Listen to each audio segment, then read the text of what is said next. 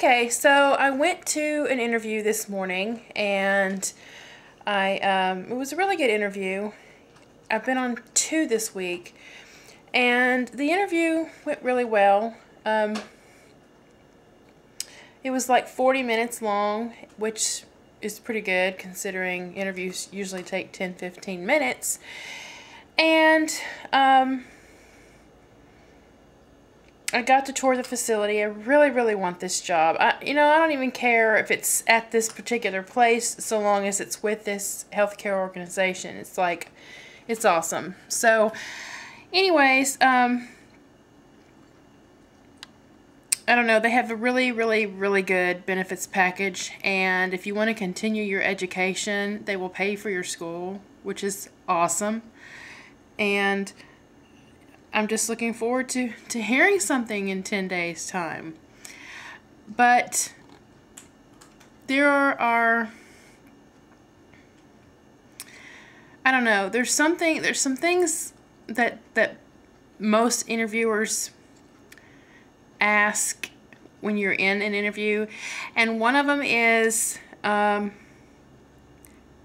much would you like per hour? How much do you expect to get paid per hour? And that's something that I don't like to answer, because I know what price range I want, but to ask, I don't know. I just don't like that. I'm kind of tongue-tied about that. But I did read in an article not too long ago, actually it was on Yahoo Jobs, I think, an article that they had, and that was one of the questions is, if you're asked that and you're really not comfortable answering, just say, well, that's negotiable upon my hiring, or you hiring me, something like that. And usually that's what I'll say now. After I've read that article, I'm like, oh, wow. But a couple of days ago, I've had a job interview, and I was asked that, and I thought, oh, well, I'll use my new line and say, that's negotiable upon hiring me. And she goes, reenactment here. She goes, well, how much, do you think that you would like? How much are you worth, do you think? She put me on the spot. And then she asked me one of the biggest no-no questions, which I found out is illegal to ask, and that is, do you have any kids? You don't ask somebody that.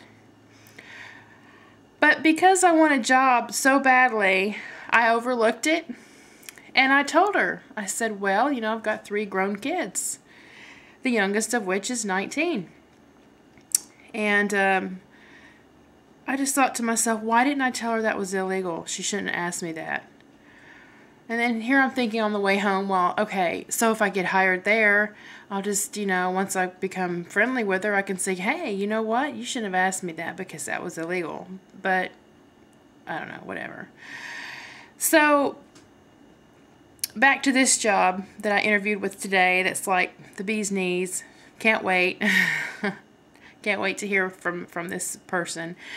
And, I don't know. It's a kind of a double standard, double-edged sword, whatever, in that because I just graduated from med school, I don't really have the experience. I've had my externship experience, but that's not a whole lot of experience. And so I know he had told me today that one of the downfalls is that I don't have a lot of experience, and I came back with, well, being freshly graduated from med school, I'm very highly trainable, trainable in however you want the facility to be run, which I thought was a pretty clever answer, and I think he did too, or else he would have had to come back with me. But how are you supposed to get experience if nobody wants to hire you? It's kind of like, just hire me. Hire me. That's all I want you to do is hire me. That would be awesome. And then, you know, everything will fall into place. But it's hard because almost everybody wants someone who is already seasoned, as he puts it, seasoned. Like, you know, salt and peppered. I don't know. That's what I think of when somebody says seasoned people on the job. I don't like that word. Oh well, anyway, what can you do? Nothing. So wish me luck. Fingers crossed. And I hope that I get the job. That's all I have to say.